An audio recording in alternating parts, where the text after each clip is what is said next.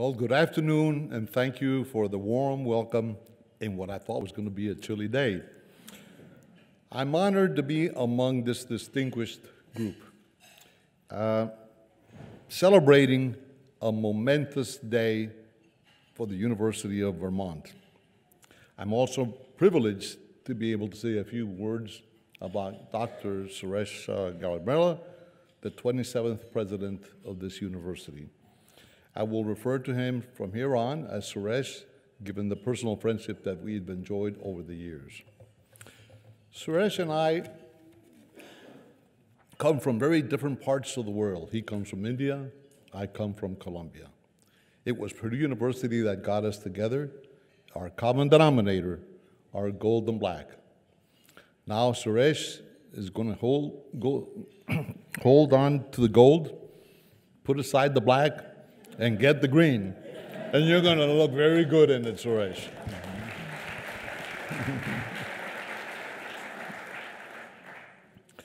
Throughout our association, we also had another common denominator, and that was our desire to help and serve on areas where we could help.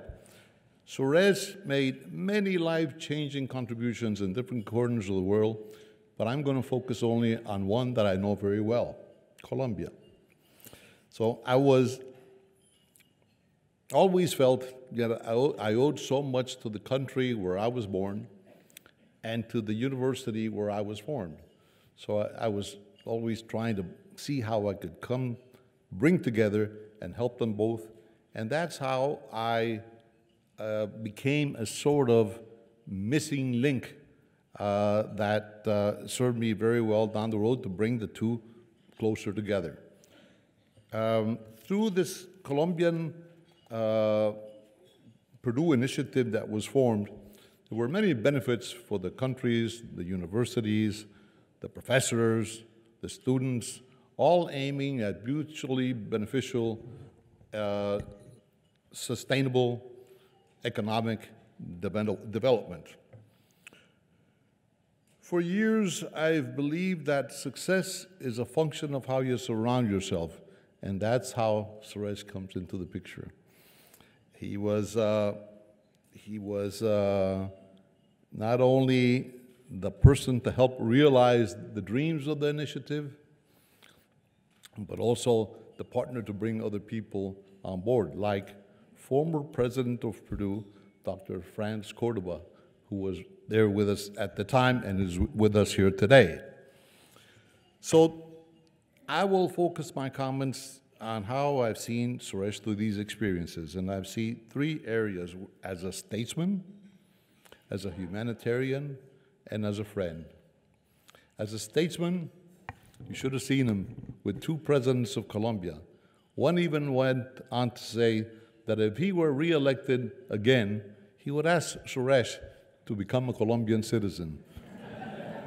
Why? Because of his passion for Colombia and his knowledge of its people and its culture. We also interacted very strongly with people from the government. He smoothly moved around the ranks of the ministers of education, finance, agriculture, the heads of departments like the planning department, the equivalent of the National Science Foundation, and ambassadors in Washington and vice versa, and scientists from two world-renowned research centers in tropical agriculture. As a statesman, he also was very much into building relationships with the universities, 12 private universities and 12 public universities, all very closely related to Suresh, and among the best in the country and some among the best in Latin America. He was also very much into, as a statesman, with industry leaders. And today we have Alvaro Velázquez with us, who represents the Grupo Aval, one of the three largest conglomerates in the country, if not the largest. As a humanitarian, Suresh had a major impact on people. As an example, there's a research internship for undergraduate students in Colombia to come to Purdue, and it's been a tremendous success because of the people that come. They are almost invited to come and join and end up in PhD programs. Right now, we have about 100 on track in that area, and the snowball is quickly gaining size and speed. Now, as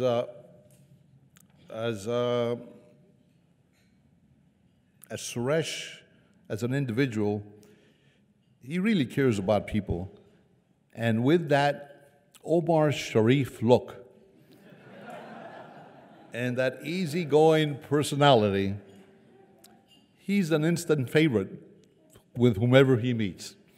And that's how, as an example, in very challenged parts of Colombia, kids that would never have opportunities that they could even imagine of came to Purdue gifted student programs and ended up, not only surprisingly, but very, very impressively, to become university students, almost all of them, half of them in engineering and half of them in other fields.